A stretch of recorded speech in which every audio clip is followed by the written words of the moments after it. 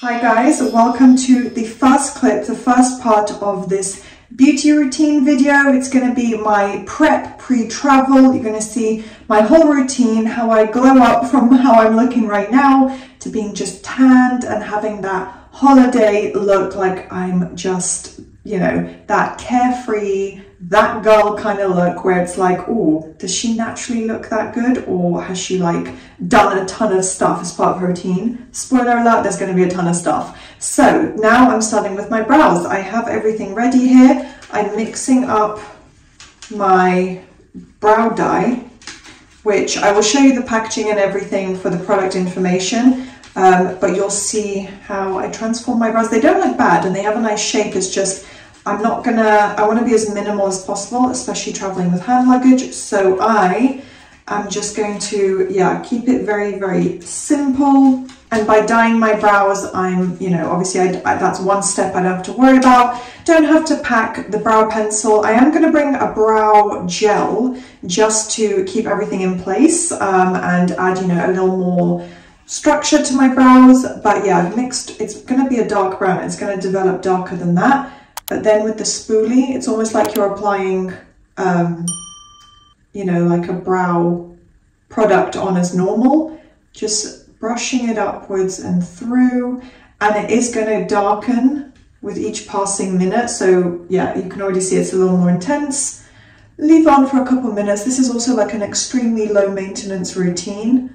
So I really love doing this because it's such a simple addition to the day. It doesn't take out a lot of time. I am going to go in twice, so this is my first layer. I have almost half left here. Let's leave that on for a couple minutes and come back in a moment. So while I'm just going to let it develop for a little bit longer, if anyone is interested, this is the product I use. Lord Dye Brow Kit. I go for dark brown, even though I'm lightening my hair to a blonder shade, which I think was a previous video you guys will have just seen on my channel. This was always the color I went for, and it works really well. Again, you can leave it on for just a minute and then it won't be too intensive or dark. I obviously want them a little more full and dark. I think that's just going to look good. That's like one part of my beauty routine that I feel like I always need. It changes the way my face looks. So yeah, I tend to do my brows, but this is just going to simplify the whole process. There's also going to be fake tanning a little later in the video, nails, nail updates and all that kind of thing, a face mask, some more skincare, you know, things like that. So yeah, be back in a moment. Okay, so wiping them off now with a tissue. This is the first layer done. I probably left it on for about 3 minutes in total actually, but honestly you don't need more than 5 minutes, I would say. Okay, so that doesn't have to be perfect just yet. I'm gonna apply the second layer now of the remaining product, and this is just gonna fill out any gaps that I may have missed, make them look even darker and even fuller. Okay, they're looking more sluggish, but that's a good sign. It means that the color's gonna be more intense. Gonna leave it on for like a minute and a half, 2 minutes, come back, show you guys the full end result after I've wiped it off. And there we go, step one done. Can you believe that difference? They look probably on camera a bit better than in real life, I'm not sure, but which normally isn't the case, but yeah, they're much fuller and thicker, and you guys can see that it's defined, there's definition and more of an even color. You can't really see the gaps. So yeah, I'm very happy with that result, and that's going to last me this effect for like a good week. This is the first part of my nails. I will show you guys my pedicure. I finished with finally doing my toes, so I'll show you that at some point. I'm wearing socks right now, but yeah, this is the next part for my actual manicure, and I can't really show you my nails. They look absolutely horrific right now, but yeah, I've prepped them. I just need to get these nails prepped and glued on. So I got this new glue from Amazon. I think it's pretty much the same thing that I've already been using, this one. And then an old Boots nail glue. And then I have, where's my top coat? I have it here as well. A little Barry M top coat. And yeah, gotta get that done in the next few hours. Okay guys, post shower now. Nails are done, so let me show you my nails. I know everything has been filmed in the bathroom so far, but yeah, also this one came off. I need to glue it back on. I don't know what happened, like I was getting my stuff together, and then I guess I like was lifting some kind of like cardboard material, and then I just felt a little like flip, and I guess, yeah, it just lifted the whole nail up. So yeah, I'm gonna have to glue that one back on, but it's like a very, very short, practical French manicure. I think it's really, really cute. I know this one already came off, but it's very unlikely that these would fall off. They tend to last a really long time. I put extra glue, so luckily this one came off now before I went. But yeah, post shower, time for the rest of the beauty routine. I'm gonna do my hair, which isn't part of this actual like vlog and beauty routine, because I'm doing like my whole lightening routine to transform my hair into more of a blonde shade.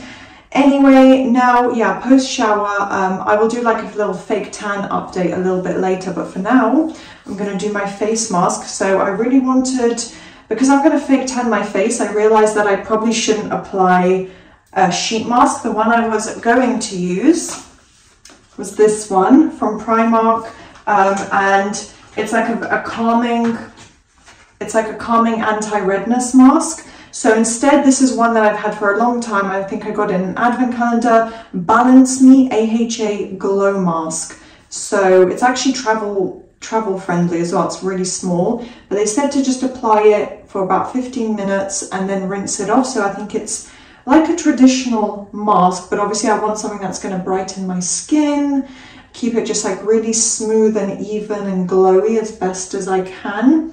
And yeah, I'm just not going to apply it everywhere, but just mainly down the T-zone.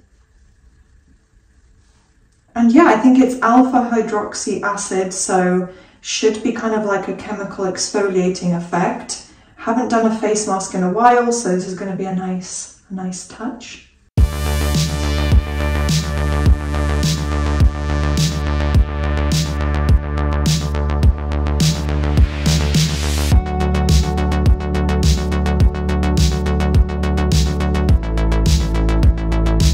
I'm just going to leave it like this, like I said, mainly on the T-zone. Cheeks, where I tend to get redness and breakouts. I've got a couple breakouts. It's that time of the month, so not much I can do about that. But yeah, going to leave this on for about 15 minutes, get some stuff done, come back and probably show you guys after it's washed off. Not that there'll be a huge visible difference in my skin, but just to show you what my skin looks like.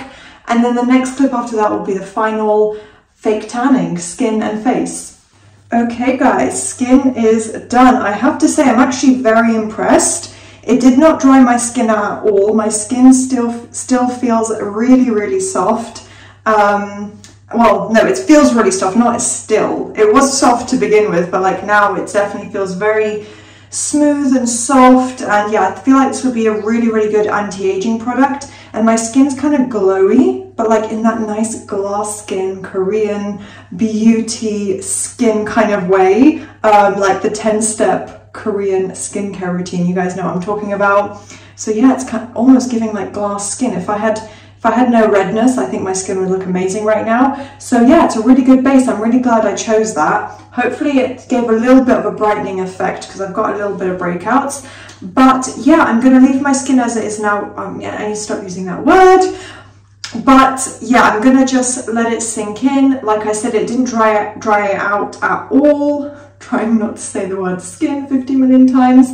So yeah, it didn't dry it out, which means I can leave it for like an hour at most. Probably not even a full hour, but yeah, leave it for just a little bit without any product on, and then just a few layers of fake tan to wash off in the morning. So yeah, that was a nice base. Brows, as you can see, are done and still in place. So it looks good enough for the trip. And yeah, I'm gonna go do my hair now, dry my hair. The fake tanning, which I will show you, will be probably a little bit later. Also, yeah, as I said for my nails, put extra glue on and also did a top coat. And yeah, these are AliExpress nails because I didn't give too many details earlier, but if anyone is interested, they're from AliExpress. You can also get them on Shein, literally like a couple of pounds, and just really simple everyday nails. Okay guys, so I am sat in front of a window, but it is the next day.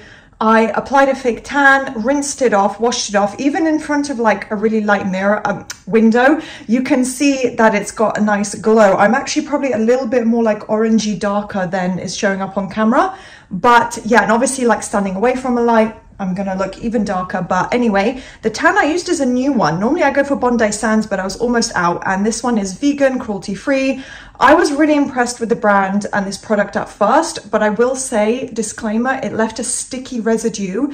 It didn't smudge, it didn't streak, like I'll show you guys now. It's all over, very, very even. There was one patch on my leg, on the back of my leg, where maybe when I was like sleeping, maybe it didn't sink in properly and it smudged off. But other than that, completely even though on my arms it was so sticky, I was worried. But yeah, it's from Isle of Paradise, the Express Self-Tanning Mousse.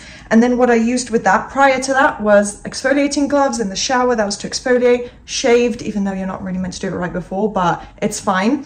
And then, sorry, it's still got the color on it. I need to rinse that, but the tanning mitt. So that's just what I used to apply the mousse. It smelled really nice, and yeah, I've washed it off. I did apply it all over my face as well, and I went in with a second layer of tan this morning. So I'm looking very, very glowy, a little bit on my fingers, but that's okay. So yeah, it's a nice even tan, and I'm happy with that result. I won't really build up on it because obviously I'm going away, but maybe abroad, like in the sun, I'll get a slight tan. So yeah, happy with that result so far. So this is the pedicure I've just put on one of my kind of pairs of kitten heels. So I am going to fake tan a little bit more, but you might be able, yeah, I mean, because the color isn't, it's not showing up as nicely on camera, because it's more of like a muted, neutral skin shade, like a nice nude shade. But it's looking a little more like orangey or browny on camera. But anyway, I am going to fake tan a little bit more because the first round did wash off. But yeah, I haven't reapplied for a while, and I need to reapply. So then it's going to fit even more, and the shade is going to look even more neutral and nude and a bit more flattering. But yeah, that is the pedicure done. If anyone's wondering, this is the shade. It's just like a nice kind of neutral. It looks kind of more like mushroomy brownie, but it is called Rainy Day from Lottie London. I've had it for a really long time, but it is actually a really pretty nude.